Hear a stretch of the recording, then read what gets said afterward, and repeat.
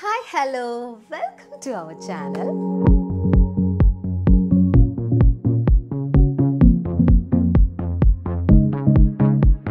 Welcome to my space. Happy New Year കേട്ടോ. പുതിയ വർഷമാണ്. അപ്പം ഇന്നിപ്പോൾ ഞാൻ നിൽക്കുന്നത് എൻ്റെ സ്വന്തം വീട്ടിലാണ്. അപ്പം ഞാൻ ഓർത്തു ന്യൂ ഇയർ ആയിട്ട് എന്നാൽ പിന്നെ നമ്മുടെ സ്വന്തം വീട്ടിൽ നിന്ന് തന്നെ അങ്ങ് തുടങ്ങാമെന്ന്. കാരണം കുറേ പേര് ചോദിച്ചൊരു കാര്യമായിരുന്നു. ഫ്ലാറ്റ് ഇപ്പോൾ എല്ലാവരും കണ്ടിട്ടുണ്ട്, ഒരുപാട് ആളുകൾ ഫ്ലാറ്റ് കണ്ടിട്ടുണ്ട്. അപ്പം മുക്ത ചേച്ചിയുടെ വീട് ഒന്ന് കാണിച്ചു തരാമോ എന്നൊക്കെ ഒരുപാട് പേര് ചോദിച്ചിട്ടുണ്ടായിരുന്നു. അപ്പം അങ്ങനെ കാണിക്കാനും മാത്രം അങ്ങനെ വലിയ സംഭവമായിട്ടൊന്നുമില്ല. അതൊരു സാധാ ഒരു വീടാണ്, ചെറിയൊരു സ്പേസാണ്. പക്ഷേ ഉള്ള സംഭവം ഇതൊരു ഹോം ടൂർ ആയിട്ടൊന്നും നിങ്ങൾ കണക്കാക്കരുത് കേട്ടോ. ഹോം ടൂർ എന്ന് പറയുമ്പോൾ നമ്മൾ ഫുള്ള് കാണിക്കുന്നതാണല്ലോ ഹോം ടൂർ. പക്ഷേ എൻ്റെ അടുത്ത് കുറേ റെസ്ട്രിക്ഷൻസ് എൻ്റെ സിസ്റ്ററും അമ്മയൊക്കെ വെച്ചിട്ടുണ്ട്. അക്കയുടെ റൂം കാണിക്കട്ടെ. ഇത് തന്നെ അമ്മയുടെ ഞാൻ കുറേ ചോദിച്ചു നോക്കി. പക്ഷേ ഓരോരുത്തർക്കും അവരവരുടെ പ്രൈവസി ആഗ്രഹിക്കുന്ന കുറേ ആളുകളാണല്ലോ. അപ്പോൾ അതിനകത്തേക്ക് നമ്മൾ കടക്കണ്ട. അപ്പോൾ എന്തായാലും ഞാൻ എൻ്റെ സ്പേസ് നമ്മുടെ ചാനലാണല്ലോ, അപ്പോൾ ഞാൻ എന്തായാലും എൻ്റെ സ്പേസ് നിങ്ങൾക്ക് കാണിച്ചു തരാം. അപ്പോൾ ഇതാ തുടങ്ങാം കാണിക്കാനെന്ന് പറഞ്ഞാൽ ഇതാണ് നമ്മളുടെ ഒരു ഫ്രണ്ട് കയറി വരുമ്പോൾ തന്നെയുള്ള വിസിറ്റിംഗ് ഏരിയ ആണിത്. അങ്ങനെ ഒരൊറ്റ ഹോളാണ് കേട്ടോ. ഇപ്പം കാണിക്കാൻ സ്റ്റാർട്ടിങ് എന്ന് പറഞ്ഞാൽ ഇത് ഞാനും എൻ്റെ സിസ്റ്ററുമാണ് വീഡിയോ എടുക്കുന്നത്. അക്കയാണ്. അപ്പോൾ ഇതക്ക, ഇത് ഞാൻ. കമ്മണിക്കുട്ടി എങ്ങനെയാണോ കുഞ്ഞിലേ ഇരുന്നത് അത് തന്നെയാണ് കേട്ടോ ഞാൻ ചെറുപ്പത്തിലേ ഇരിക്കുന്ന അതേ ഫേസ് തന്നെയാണ്. അതിൻ്റെ തൊട്ട് താഴേക്ക് വന്നാൽ കുറേ ചെടികൾ കാണാം. ഇവിടെ എവിടെ നോക്കിയാലും നിങ്ങൾക്ക് ചെടികൾ മാത്രമേ കാണാൻ പറ്റുള്ളൂ. കാരണം ഫ്ലാറ്റിൽ നിങ്ങൾ കണ്ടിട്ടുണ്ടല്ലോ, ഒരുപാട് ചെടികൾ ഉണ്ടായിരുന്നു. ഇപ്പം അധികം ഒന്നും പറയാനില്ല, കാരണം നമ്മളിങ്ങനെ ഷൂട്ടിനൊക്കെ പോകുമ്പോൾ കുറേ പോവും. എൻ്റെ നഴ്സറി എന്ന് പറഞ്ഞാൽ ഇതാണ് എൻ്റെ നഴ്സറി. ചേച്ചി എവിടെ നിന്നാണ് പ്ലാന്റ്സ് കളക്ട് ചെയ്യുന്നതെന്നൊക്കെ കുറേ പേര് ചോദിക്കാറുണ്ട്. അപ്പോൾ ഇതാണ് എൻ്റെ നഴ്സറി. നിങ്ങൾക്ക് എവിടെ നോക്കിയാലും ചെടികൾ മാത്രമേ കാണാൻ പറ്റുള്ളൂ. ഇതാണ് അമ്മയുടെ കുറേ മണി പ്ലാന്റ്സിൻ്റെ കളക്ഷൻസാണ് ഇതൊക്കെ. ഇതാണ് നമ്മളുടെ പ്രയർ ഏരിയ. മുകളിൽ നമുക്ക് വേറൊരു സെപ്പറേറ്റ് പ്രയർ ഏരിയ ഉണ്ട്. ഇതിപ്പോൾ അത് ഞാൻ കാണിച്ചു തരുന്നില്ല. ഇത് താഴെ വെച്ചിരിക്കുന്ന ഒരു തിരുഹൃദയത്തിൻ്റെ ഒരു രൂപമാണ്. ഭയങ്കര ഐശ്വര്യമുള്ളൊരു ഈശോയാണ് കേട്ടോ. എന്ത് പ്രാർത്ഥിച്ചാലും ഞാൻ ഇവിടെ വന്ന് പ്രാർത്ഥിച്ചാൽ എനിക്ക് സാധിക്കാറുണ്ട്. മുകളിലത്തെ ഈശോ അതിനെക്കാട്ടിലും നല്ലതാണ്. പക്ഷെ അപ്പോൾ മുകളിലേക്ക് ഇവർ കയറരുതെന്ന് പറഞ്ഞുകൊണ്ടാണ്. ഇവിടെ താഴെ അമ്മയുടെ അടുത്ത പൂങ്കാവനം കുറച്ച് സെറ്റ് ചെയ്ത് വെച്ചിട്ടുണ്ട്. ഇതാണ് പിന്നെ നമ്മളുടെ ഞാൻ പറഞ്ഞല്ലോ ഒരു ഒറ്റ ഹോളാണ്. അപ്പം നമ്മളിവിടെ ഇരുന്നാണ് ടി വി ഒക്കെ കാണുന്നത്. ഉണ്ടോ എവിടെ നോക്കിയാലും ചെടിയാണ്. കാരണം ഇതങ്ങനെ ഞാൻ പറഞ്ഞല്ലോ, കാര്യമായിട്ട് അങ്ങനെ ഭയങ്കര ഇൻറ്റീരിയർ ഒന്നും ചെയ്തിട്ടുള്ള ഒരു വീടൊന്നുമല്ല. ഒരു സാധാ ഒരു സിമ്പിൾ ഹോമാണ്. അപ്പോൾ ഇതിൻ്റെ എന്താ പറയുക, ഇപ്പം ഞാൻ നിങ്ങളുടെ മുമ്പിൽ ഇങ്ങനെ നിന്ന് സംസാരിക്കുമ്പോണ്ടല്ലോ ഭയങ്കര സന്തോഷമാണ് എനിക്ക്. കാരണം നമ്മൾ അധ്വാനിച്ച് സ്വന്തമായിട്ടൊരു വീട് വാങ്ങിച്ച് അതിനെക്കുറിച്ച് കുറച്ച് സംസാരിക്കുമ്പോൾ നമ്മൾ വാദോരാതെ സംസാരിക്കാമെന്നൊക്കെ പറയില്ലേ. എനിക്ക് തോന്നുന്നു 2009 തോന്നുന്നില്ല അല്ലേ? 2009 ഞങ്ങൾ ഇങ്ങോട്ട് ഷിഫ്റ്റായിട്ട് വീട് വാങ്ങിച്ച് വരുന്നത്. ആ സമയത്ത് എനിക്കൊരു 17-18 വയസ്സേ ഉള്ളൂ.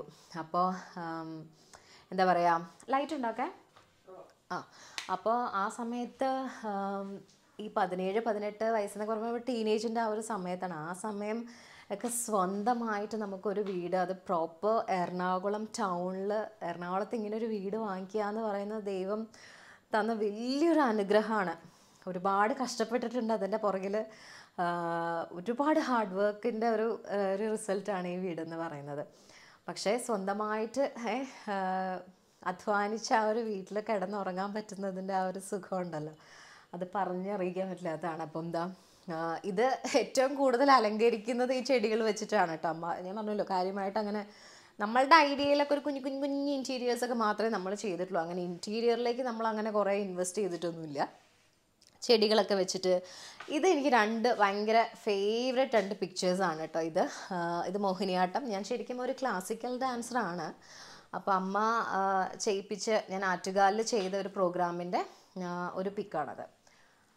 ഇത് രണ്ടും അങ്ങനെ 2 പിക്ചേഴ്സാണ്. അപ്പോൾ ഇതൊക്കെയാണ് കേട്ടോ എൻ്റെ വിസിറ്റിംഗ് ഏരിയയുടെ വിശേഷങ്ങൾ. ഇനി നമുക്ക് നേരെ ഡൈനിങ് ഏരിയ കണ്ടാലോ? ഇതാണ് ഞങ്ങളുടെ ഒരു ചെറിയ സിമ്പിൾ ഒരു ഡൈനിങ് ഏരിയ. ഇവിടെ എന്താ ഇപ്പോൾ പ്രത്യേകിച്ച് ഒന്നുമില്ല. ഇവിടെ ചെറിയൊരു വാഷ് ഏരിയ ഉണ്ട്. പിന്നെ നോക്കിക്കഴിഞ്ഞാൽ ഫുൾ നേരത്തെ ഞാൻ പറഞ്ഞല്ലോ എവിടെ നോക്കിയാലും ചെടികൾ കൊണ്ട് നിറച്ചിരിക്കുന്ന ഒരു നഴ്സറി തന്നെയാണ് എൻ്റെ വീട്. പല വെറൈറ്റി മണി പ്ലാന്റ്സിൻ്റെ കളക്ഷനാണ് ഈ ഹാങ് ചെയ്തിട്ടിരിക്കുന്നത് മൊത്തം. ഇങ്ങനെ സ്റ്റെപ്പിലോട്ട് നോക്കിക്കഴിഞ്ഞിട്ട് ഫുൾ സാൻസവേരിയയുടെ കളക്ഷൻസാണ്. ഇത് ഫുള്ള് പല പല സാധനങ്ങളും ഞാൻ എടുത്തുകൊണ്ട് പോകുന്നത് ഫുള്ള് എനിക്ക് ശരിക്കും പറഞ്ഞാൽ ഇങ്ങനെ ബുഷിയായിട്ട് വരുമ്പം എടുത്തിട്ട് പോകുന്നൊരു സ്വഭാവമുണ്ട്. അമ്മയ്ക്കത് ഭയങ്കര വിഷമമാണ്. കാരണം ഒരു ചെടി വളർത്തിയെടുക്കുക എന്ന് പറഞ്ഞാൽ നമ്മളൊരു കുഞ്ഞിനെ നോക്കി വളർത്തി പരിപാലിച്ചെടുക്കുന്ന പോലെയാണ്. അപ്പോൾ അത് കൊണ്ടുപോയിട്ട് ഞാനിങ്ങനെ ഷൂട്ടിനൊക്കെ പോകുമ്പം ചിലപ്പം വെള്ളമൊഴിക്കാൻ മറന്നു പോകും, അല്ലെങ്കിൽ ചിലപ്പോൾ വെള്ളം കൂടിപ്പോകും. അപ്പോൾ ചിലപ്പോൾ ചീത്തയായിട്ട് പോകുമല്ലോ. അപ്പോൾ അമ്മയ്ക്ക് എന്തൊരു സങ്കടമാണെന്നറിയാം. ശരിക്കും പറഞ്ഞാൽ എനിക്കും ഭയങ്കര വിഷമമുണ്ട്. പക്ഷേ എന്ത് ചെയ്യാനാണ്, നമ്മൾ അറിഞ്ഞുകൊണ്ട് ചെയ്യുന്ന കാര്യമൊന്നുമല്ല. ഡൈനിങ് ഏരിയയിൽ ഒരു ചെറിയ ചെടി, ഇത് ഒയാസിസിൽ വെച്ചിരിക്കുന്നതാണ് കേട്ടോ. ഇതിപ്പോൾ ഓൾറെഡി നമുക്ക് വെള്ളം നന്നായിട്ട് കിട്ടുകയും ചെയ്യും. പക്ഷേ വെള്ളം ഉണ്ട്, പക്ഷെ അമ്മ വെള്ളമൊക്കെ മാറ്റിയൊക്കെ കൊടുക്കും എപ്പോഴും. ഇത് ഞങ്ങളുടെ 2 കുഞ്ഞ് ബേബീഷാണ്. ഞങ്ങളെ കണ്ട വരുന്നുണ്ട. ഞാൻ വരുമ്പോൾ ഇവർക്ക് അറിയാം കേട്ടോ. കാരണം ഇവിടെ വന്നാൽ എൻ്റെ രാവിലത്തെ പരിപാടി എന്ന് ചോദിച്ചാൽ ഇവർക്ക് ഭക്ഷണം കൊടുക്കുക എന്നുള്ളതാണ്. അമ്മയുടെ ബർത്ത്ഡേയുടെ വ്ളോഗിൽ നിങ്ങൾ ഓൾറെഡി ഇവരെ കണ്ട് പരിചയമുണ്ട്. കോപ്പറും ഓസ്കാറും ഒരുപാട് നാളായിട്ട് ഞങ്ങളുടെ കൂടെയുള്ള 2 സുഹൃത്തുക്കളാണ് കേട്ടോ ഇവർ. അല്ലേ അല്ലേ? അപ്പോൾ അമ്മയുടെ ബ്രദർ കൊടുത്ത 2 ഫിഷസാണിത്. ഈ പോട്ട് ഫുള്ള് പെയിൻറ്റ് ചെയ്തിരിക്കുന്ന സച്ചുക്കുട്ടനാണ് കേട്ടോ. സച്ചുക്കുട്ടൻ എന്ന് പറഞ്ഞാൽ അക്കയുടെ മോന്, എൻ്റെ സിസ്റ്ററിൻ്റെ മോനാണ്. അപ്പോൾ അവൻ ഈ പ്രായത്തിൽ എനിക്ക് ശരിക്കും പറഞ്ഞാൽ അതിശയം തോന്നിപ്പോയി. കഴിഞ്ഞ പ്രാവശ്യം വന്നപ്പോൾ അവൻ ഇതിരുന്ന് ചെയ്യുന്ന കണ്ടിട്ട് ഞാൻ തന്നെ ഞെട്ടിപ്പോയി. ഈ ഒരു ചെറിയ പ്രായത്തിൽ 8 വയസ്സല്ലേ ഒക്കെ, 9 8 വയസ്സ്, ഈ 8 വയസ്സിൽ ഈ പോട്ട് ഫുള്ള് പെയിൻറ്റ് ചെയ്യാന്ന് പറഞ്ഞാൽ അവൻ ഭാവിയിൽ ഒരു പെയിൻറ്ററാവും ഒക്കെ. നല്ല പെയിൻറ്റർ താട്ടോ.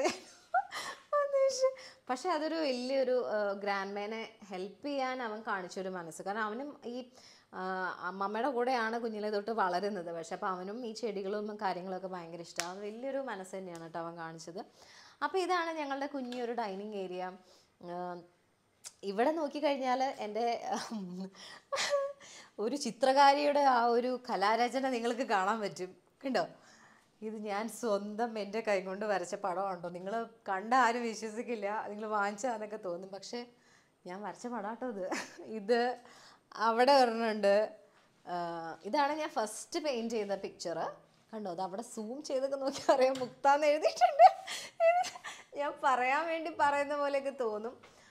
പക്ഷെ ഇത് നമ്മൾ ചിലപ്പോൾ സിനിമാറ്റിക്കിൽ ഇട്ടെടുക്കുന്നതുകൊണ്ട് അക്കയ്ക്ക് ചിലപ്പോൾ അത്രയും എടുക്കാൻ പറ്റും. ഇവിടെ ഉണ്ട്. ഇതാണ് എടുത്ത് സൂം ചെയ്ത് കാണിക്കേണ്ട ഒരു എടുക്കുന്ന ആളോട് പ്രത്യേകം ഞാൻ പറയുന്നു.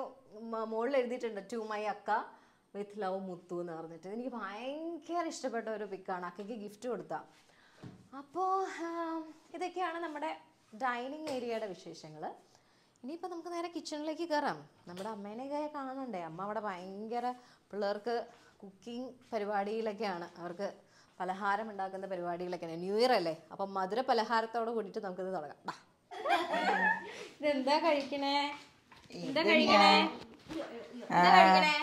ഇത് ഞാനേ എന്താ ലവ് ലെറ്റർ. എന്താ മറ്റേമ്മ ഉണ്ടാക്കി തരണേ? മറ്റേമ്മ എന്ന് പറയണത് ഇതാണ് കേട്ടോ. ഇവരുടെ മറ്റേമ്മ അമ്മയുടെ അമ്മേനെ പറയണതാണ് മറ്റേമ്മ. അതെ, ലവ് ലെറ്റർ അല്ലേ. നമ്മള് ന്യൂ ഇയർ ആയിട്ട് എന്താ ഉണ്ടാക്കി കൊടുക്കണേ? നല്ലതാണോ? ഇഷ്ടായോ? ഇഷ്ടായി. ഇതാണ് ഞങ്ങളുടെ ഒരു കുഞ്ഞ് കിച്ചൺ അല്ലേ അമ്മ? അതെ.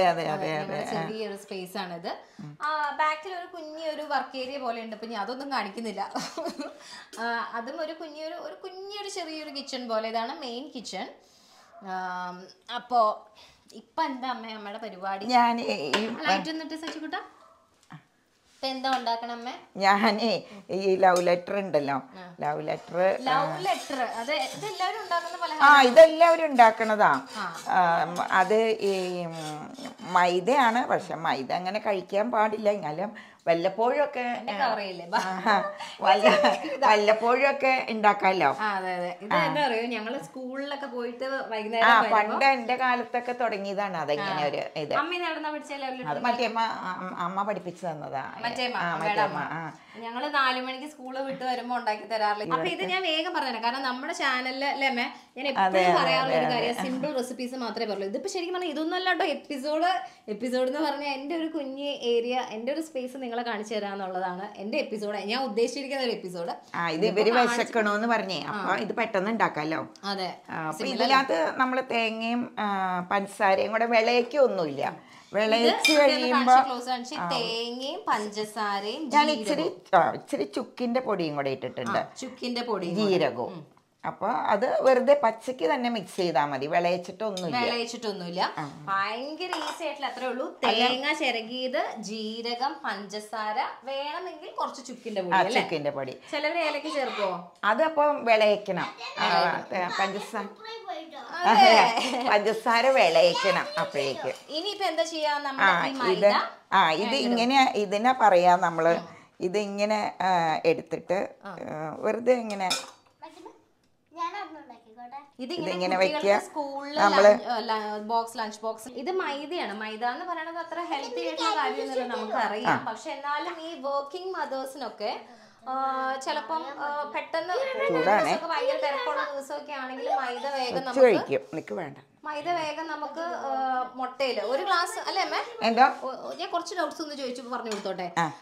1 ഗ്ലാസ് മൈദക്ക് 2 മുട്ട ചേർക്കാം. 2 മുട്ടയുടെ വെള്ളം.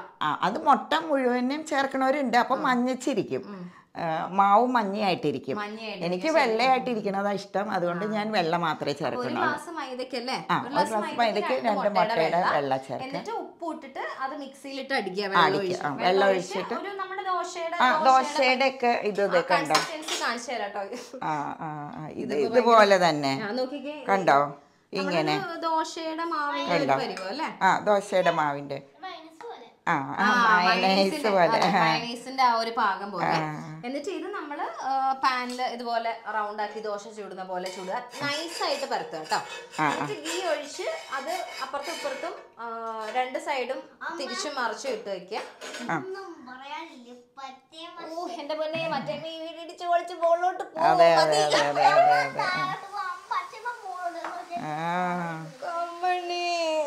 ഞാൻ കരയും ഇപ്പൊ. ചോദിക്കട്ടെ, നമുക്ക് മനസ്സിലായില്ലേ? ലവ് ലെറ്റർ എന്നാണ് ഞങ്ങൾ ഇതിന് പറയാ. നിങ്ങൾ എന്ത് പേരാ പറയാൻ എനിക്കറിയില്ല, പക്ഷെ ഞങ്ങൾ മുട്ടക്കുഴലപ്പം എന്നൊക്കെ പറയും. മുട്ടക്കുഴലപ്പം ശരിയാട്ടോ. അത് ഇച്ചിരി മഞ്ഞ കളർ, അത് മഞ്ഞ കളർ വരും. ഇത് ഇങ്ങനെ ചെയ്യുകയാണെങ്കിൽ കുറച്ചുകൂടെ ഒന്നുമില്ല, നമുക്ക് ആ പച്ച തേങ്ങയുടെ ടേസ്റ്റ് ഇത് കടിക്കുമ്പോ കിട്ടണം. അതുകൊണ്ടാണ് നമ്മൾ വിളയിക്കാത്തത്. ഇപ്പൊ നമ്മൾ കോഴിക്കോട്ടേക്ക് നമ്മൾ വിളയിച്ചിട്ടല്ലേ ഉണ്ടാക്കാം. അട ഉണ്ടാക്കുമ്പോ വിളയിക്കും, കശുവണ്ടിയും കിസ്മിസും ഏലക്കായും ഒക്കെ ഇട്ടിട്ടല്ലേ ചെയ്യാം. ഇത് വെറുതെ ഇച്ചിരി ജീരകവും ഇച്ചിരി ചുക്കിന്റെ പൊടി ഉണ്ടെങ്കിൽ ഇടാം, അത്രേ ഉള്ളൂ. നമുക്ക് ഭയങ്കര ഈസി അല്ലേ രാവിലെ പോകുമ്പോ പിള്ളേർക്ക് ടിഫിൻ ആയിട്ടൊക്കെ കൊടുത്തുവിടാം. അത്ര ഹെൽത്തി പക്ഷെ എന്നും വേണ്ട, വല്ലപ്പോഴും കൊടുത്തുവിടാൻ പറ്റുന്ന ഈസി സ്നാക്ക് ആണ് ഇപ്പൊ പരിചയപ്പെടുത്തിയത്. സച്ചുകുട്ടിന്റെ ന്യൂ ഇയർ റെസൊല്യൂഷൻ എന്താണ്?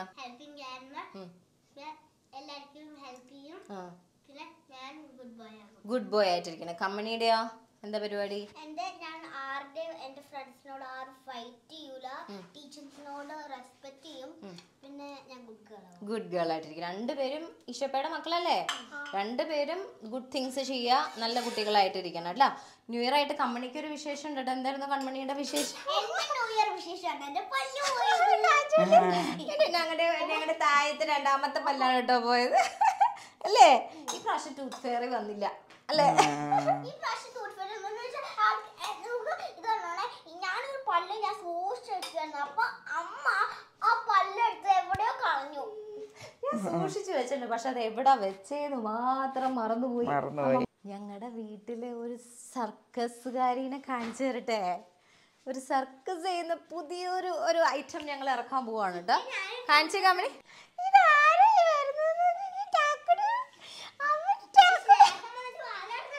അല്ലേ? ഞങ്ങളുടെ ട്രെയിനിങ് കൊടുക്കുന്ന ഒരു ടീച്ചർ കണ്ടോ? ഇതാണ് ട്രെയിനിങ്. ഇത് നിൽക്കുന്നു നോക്ക്, ഭയങ്കര ഇഷ്ടമായി പോവാന്.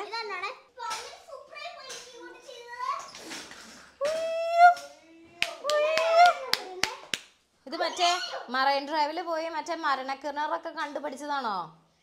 ഓ, അടിപൊളി അടിപൊളി അടിപൊളി അടിപൊളി. എന്ത് ഇവിടെ ഒരാൾ എടുക്കാഞ്ഞിട്ട് എടുക്കാം. 2 പേരും നന്നായിട്ട് ചെയ്തു.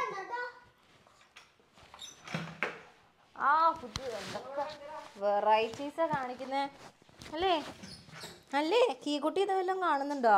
അപ്പോൾ ഇതാ ഞാൻ നേരത്തെ പറഞ്ഞ പോലെ ഞാൻ വാക്ക് എന്തായാലും പാലിച്ചു കേട്ടോ. ഞാൻ എൻ്റെ സ്പേസ് എന്തായാലും കാണിച്ചു തരാം. ബാ, വെൽക്കം ടു മൈ ഏരിയ.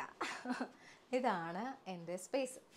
ഒരുപാട് നല്ല ഓർമ്മകളുള്ള ഒരു മുറിയാണ്. അത് എല്ലാവർക്കും അങ്ങനെ തന്നെയായിരിക്കും. അവരവരുടെ റൂം എന്ന് പറയുന്നത് പ്രത്യേകം ഭയങ്കര ഒരു സ്പെഷ്യലായിരിക്കുമല്ലോ നമുക്കൊക്കെ.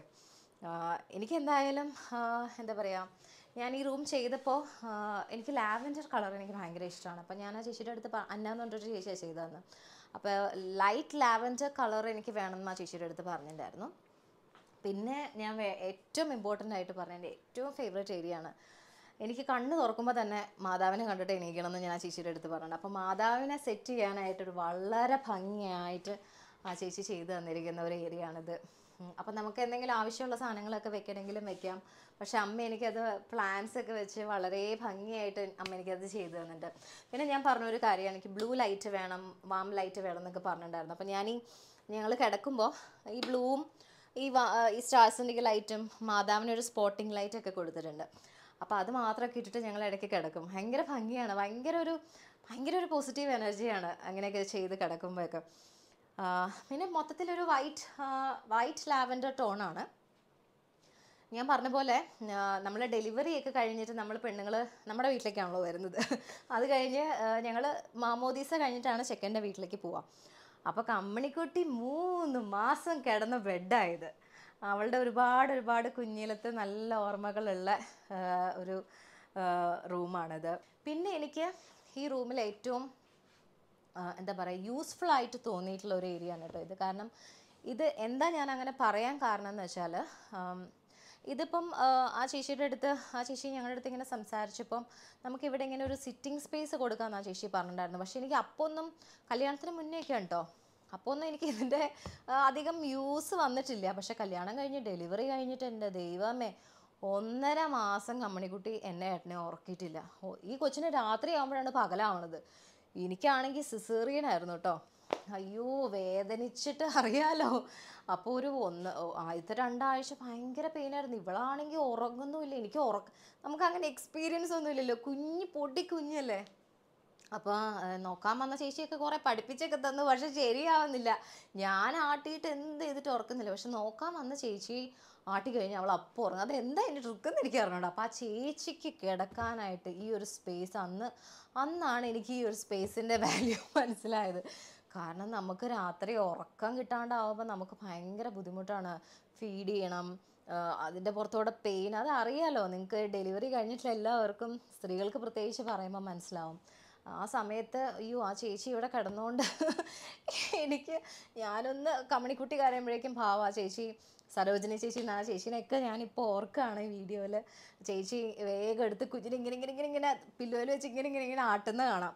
അപ്പോഴേക്കും കമ്മണിക്കുട്ടി ഉറങ്ങും. അതുപോലെ തന്നെ ഇപ്പം അമ്മയ്ക്കൊക്കെ ആണെങ്കിൽ, അമ്മയൊക്കെ ഇവിടെ ഇങ്ങനെ കിടക്കുമ്പം ഇപ്പം നമുക്കൊന്ന് വയ്യാണ്ടായി, ഒരാൾക്കൊന്ന് എക്സ്ട്രാ ഒന്ന് വന്ന് കിടക്കണം എന്നുണ്ടെങ്കിൽ നമ്മൾ നോക്കാനൊക്കെ ഈ ഒരു ഏരിയ എനിക്ക് ഭയങ്കര യൂസ്ഫുൾ ആയിരുന്നു കേട്ടോ. അത് പറയാതിരിക്കാൻ പറ്റില്ല.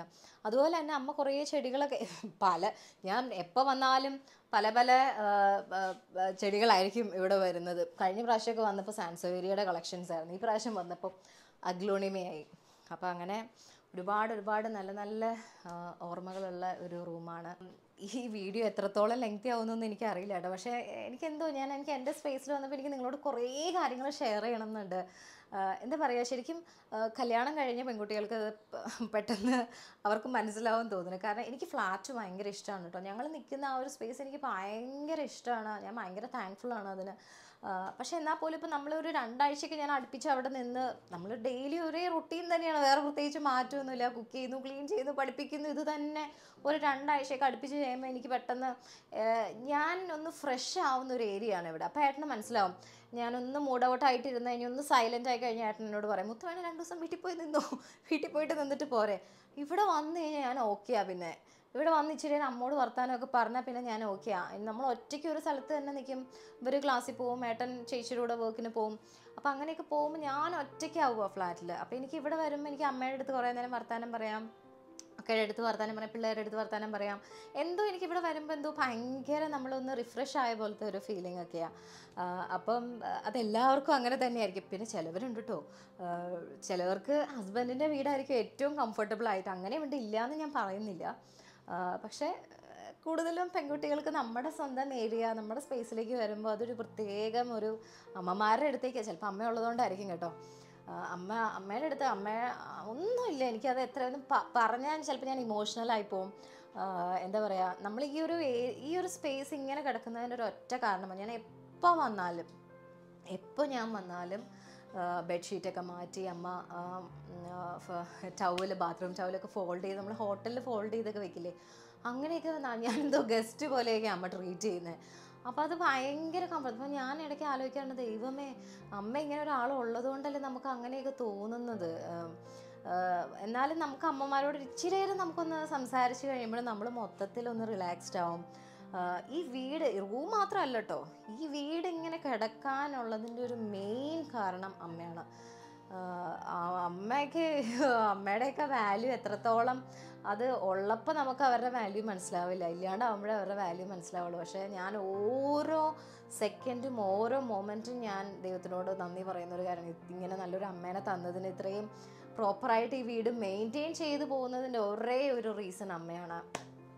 അപ്പോൾ എന്തായാലും ഇതൊരു താങ്ക്ഫുൾ വീഡിയോ ആവുന്നുണ്ടോ എന്ന് എനിക്കൊരു സംശയമുണ്ട്, പക്ഷെ പറയാതിരിക്കാൻ പറ്റില്ല.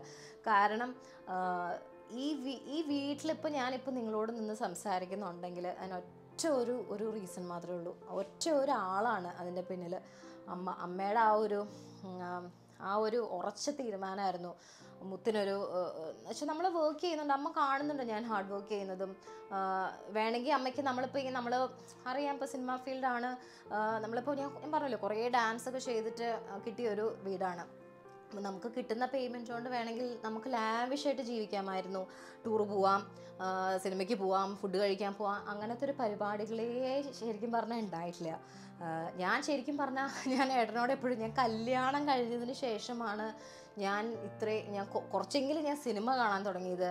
അല്ലെങ്കിൽ ഞാൻ ശരിക്കും നല്ല നല്ല ഫുഡുകൾ കഴിക്കാൻ, പല ടൈപ്സ് ഫുഡുകൾ ഞാൻ കഴിച്ചു തുടങ്ങിയത് ഞാൻ ഏട്ടനെ കല്യാണം കഴിച്ചതിന് ശേഷമാണ്.